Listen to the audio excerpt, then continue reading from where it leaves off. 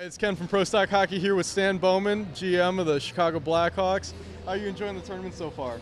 It's been pretty fun to watch. I've been here all 3 weeks now, and it's nice to see the fans coming out to watch some summer hockey. And even though it's summer hockey, they get into it once they're on the ice and they get competitive, so it's been fun. We hear that your son has been playing in the development league on the other half of the ice. How much time have you been spending on the development side versus the pro side? Well, I've been watching his games each week, but because there's 2 games here, I'll kind of flip back and forth and watch a little bit of both. So you always have to watch your kid play when you can, but it's nice to see the crowds here on this rink watching the pro guys, so that's fun.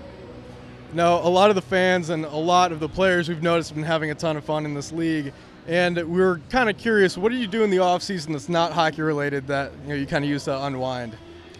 Well, I like to golf. I haven't had a chance to do too much of it yet. We've been pretty busy up until after this weekend. We have our convention here with the fans, which is a fun event. And then after that, it's pretty quiet. The month of August, traditionally in the NHL, not too much happens. Right after Labor Day is when our rookie camp starts. So you got about 4 or 5 weeks there where I'm hoping to get out and play some golf. So that's sort of my summer relaxation.